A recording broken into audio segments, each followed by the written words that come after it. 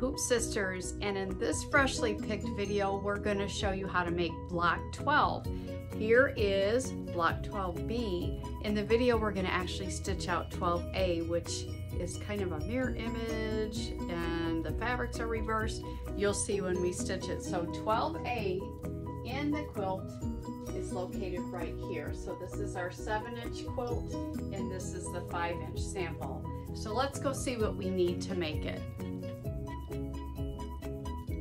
All right, the supplies you will need to do your block 12, and we're going to do block 12A, is you're going to need your fabric 2. There's 2 different sizes of your fabric 1. You're going to need the applique fabric, and we're going to use red. And then you're also going to need a fabric 3, which we've also used the same black for our fabric 3. You're going to need your backing fabric. You are going to need your optional wool. So if you're going to add wool for a little extra dimension, you're going to have that cut to size and prepared on the edges. And of course you're going to have your battleizer all hooped up in the smallest hoop possible. You're also going to need thread that contrasts with the black fabric, a thread that contrasts with your applique fabric. I'll show you the block here. And then you're also going to need thread that matches your fabric 1 and thread that matches your fabric 2.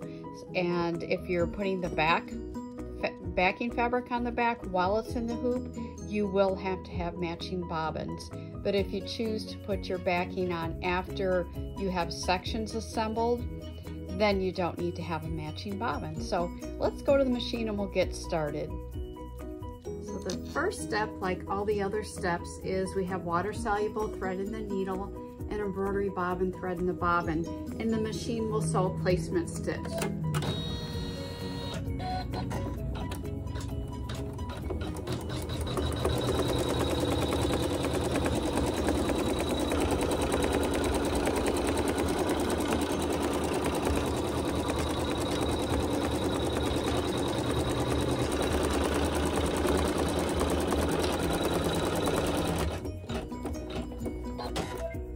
Now step 2 is an option where you can add that layer of wool for a little more dimension into your quilt if you choose to.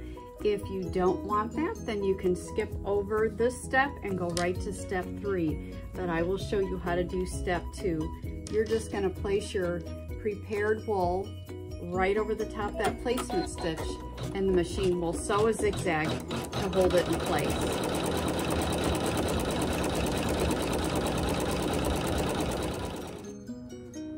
Step 3 is still with the water-soluble thread, and the machine will sew the pattern right onto your block so you know where to place your fabric.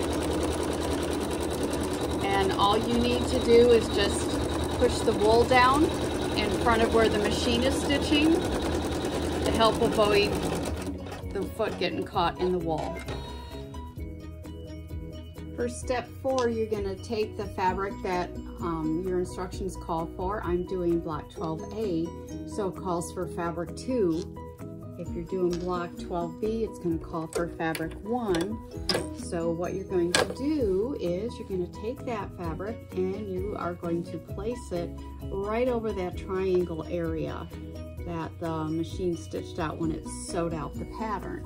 And you're going to make sure it's centered nicely over that. Make sure you have enough fabric on the top so that it is covered. And we still are going to continue with our water-soluble thread, and we're going to sew a tack down to hold that fabric in place. So while it's stitching, you just have to make sure that your fabric stays nice and smooth and that no puckers happen.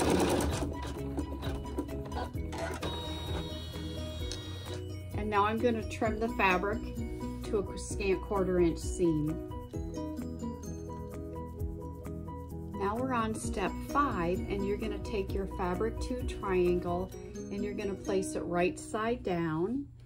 Make the raw edges even with where you cut the triangle, and make sure that there's an equal amount of fabric both at the top and also at this end of just outside the block. Make sure that that amount of fabric is even. I've changed my thread. We don't want to do seam and water soluble, so I changed my thread to just a neutral thread. I just picked the black thread, and the machine will sew a seam for us.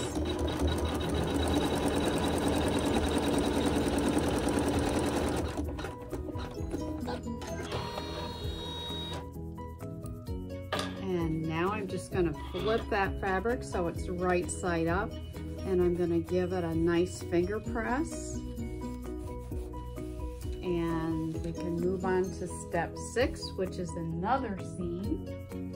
So this would be your small black triangle, or small triangle. Might be, yours might not be black, but for me it is.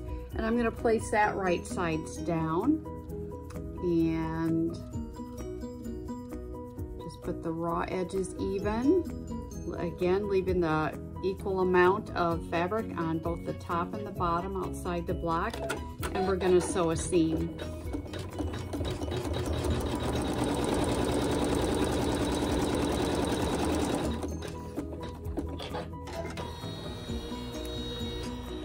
And we're going to flip the fabric right side up and give it a nice finger press.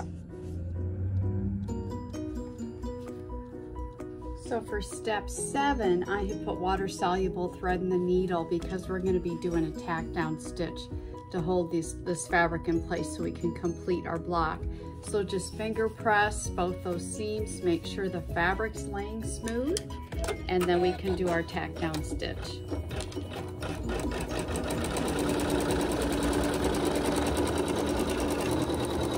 Just make sure your fabric stays smooth while it's doing this.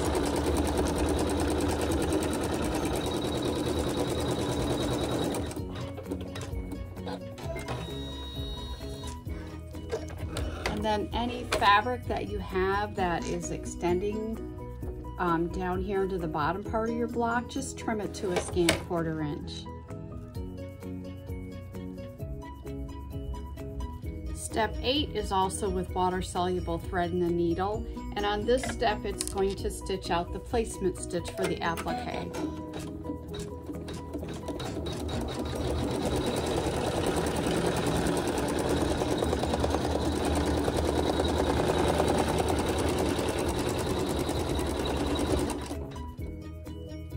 Step 9, you're going to need your applique fabric, and you're going to place that right side down, or right side up, not right side down, and you're going to just center it over the placement stitch that just stitched. And with water soluble thread, it will tack this fabric down.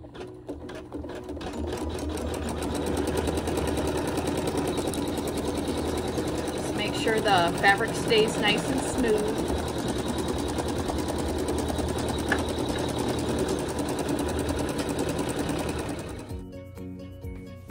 Now with our hoop scissors mini, we're going to go ahead and trim real close to the stitching here, and on this bottom edge we're going to trim that a scant 1/4 inch.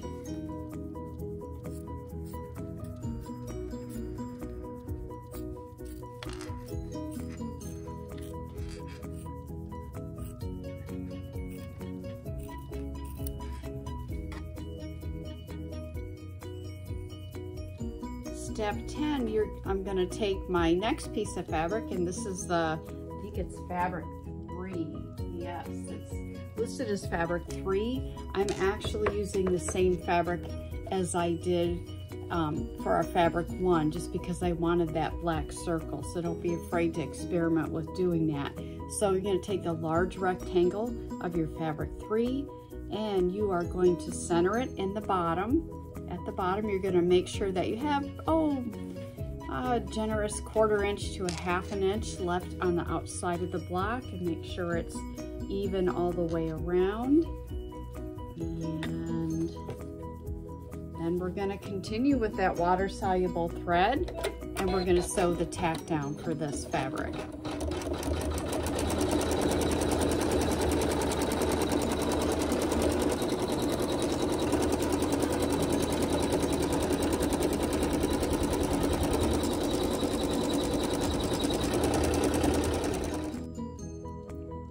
I'm going to trim real close to the stitching because this is going to have a satin cover stitch. So it's like we've appliqued this bottom piece. So I'm going to use my Hoop Scissors Mini to trim real close to the stitching. Step 11, I put my thread that matches my applique fabric in the needle only, and I'm just going to sew a satin stitch.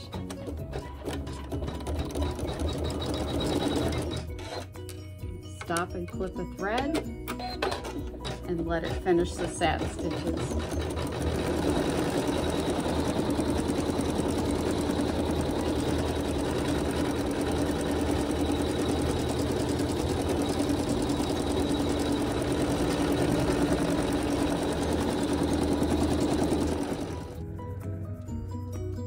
Step 12, you're going to put thread in the needle only that matches your fabric 3, and you're going to sew that satin stitch.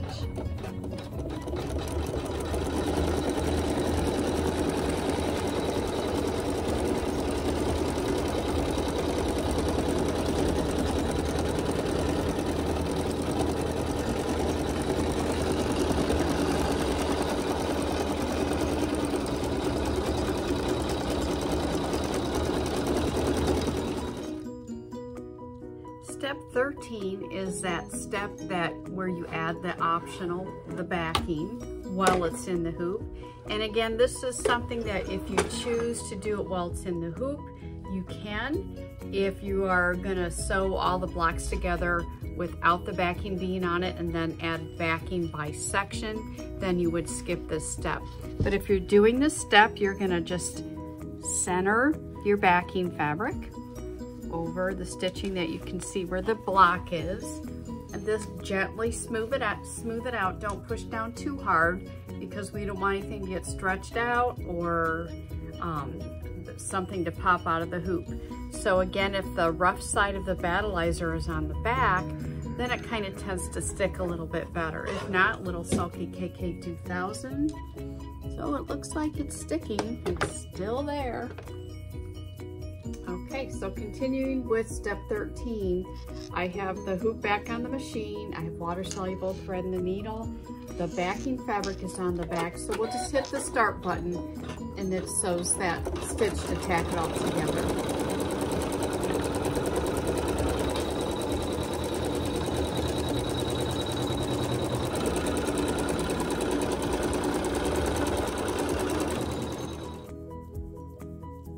Step 14, it's going to do the quilting right on top of the white fabric.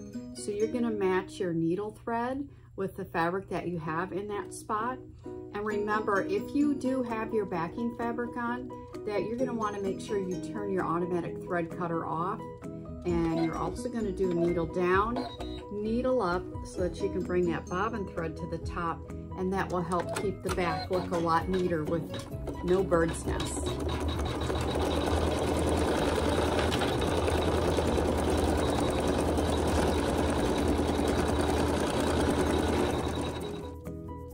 Step 15, you are going to match your thread with the fabric that you have here with your fabric.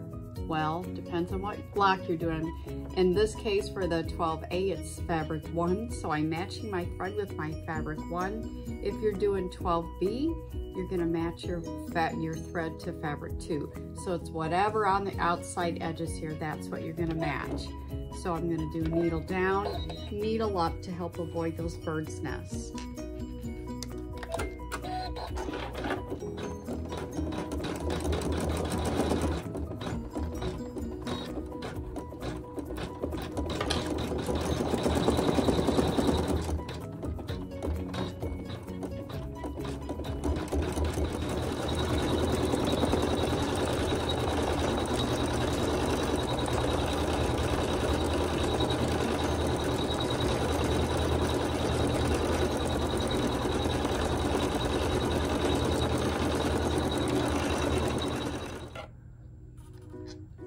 Step 16, and on this step you're going to place thread in the needle and in the bobbin if you have the backing fabric on. That's going to contrast with your applique fabric. So I'm going to bring my bobbin thread to the top so it looks nice on the back. And it's going to do some more decorative stitching.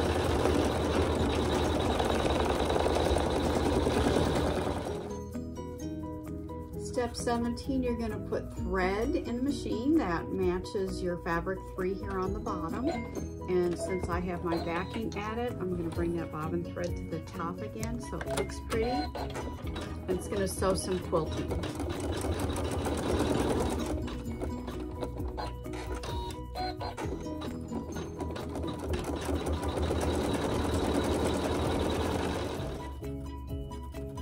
Step 18, you're going to put thread in your machine that contrasts with your fabric 3, and it's going to do some more quilting. So again, I'm bringing the bobbin thread to the top so the back looks pretty, and we'll let it do some more quilting.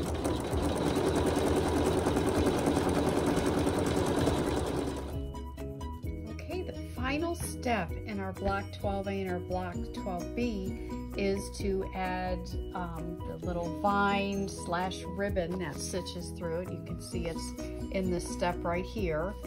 We're gonna skip that just because of how we've decided to do this particular little quilt. And I'll show you why when we're finished this. We did show it in a previous video, but since we're not making the entire quilt, it didn't just seem, we just thought we'd leave that out. So our I'm just going to call our block 12A officially finished, and I checked where the placement is because we're not making the full quilt, and just to make sure which edge is going to have binding sewn to it, if any. And it does happen to be this very top edge, and personally I like to take care of that first.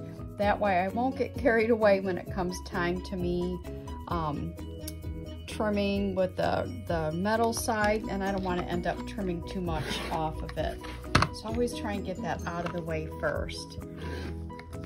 So all the other 3 sides, they will have a block joined to it. So I will trim those sides using the Trimmer by George. So again, you're just going to tuck that metal edge of the trimmer between the fabric on the front and the battleizer. You can give it a gentle tug to get nice and close, but make sure there's no fabric peeking out. And then you'll need a 60mm rotary cutter to trim that because it is raised a little. So then that will take care of any bulk that would happen in the seam allowance if you didn't do that. Turn this around and get this side. And again, you're just putting the metal edge between the battleizer and the fabric that's on the front. And I'm using a 60mm rotary cutter to cut that off.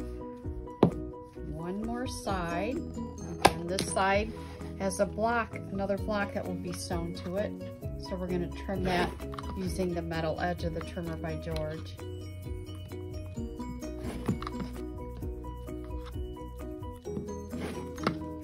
And then what's left is some extra fabric from the front, and that is going to be trimmed 1/4 inch from the basting stitch, so I can see it a little better on the back side. So I think I'm going to trim with this side up. This one just has a little shaved off of it. That's our top where the binding is. So I'll trim this side.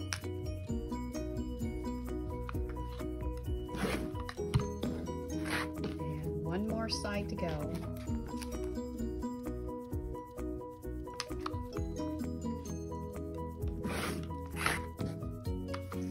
All right, so there is our completed 12A block. And there's the back, and there's our completed 12B block. And again, I have written 12B on here just so I know where it goes in the quilt, and I will do the same here. I'll write 12B on there. So then I'll come back and I will show you what our smaller sample looks like, at least half of it. So we here it is. Here is this little sample I'm doing. I'm not doing the outside blocks that has the flower appliques. I want it to be a smaller sample so I can show you what you can do with this. So as you can see, that's why I don't have the vines, or what do you want to call them, vines or ribbon flowing through it, that I've skipped that step. But there you can see this is 12A and this is 12B. And you just make 2 halves, sew them together, and you have a whole. So I hope you've enjoyed this video, and I hope it's helped you, and we appreciate you. Thank you very much for watching. We'll see you next time. Bye-bye.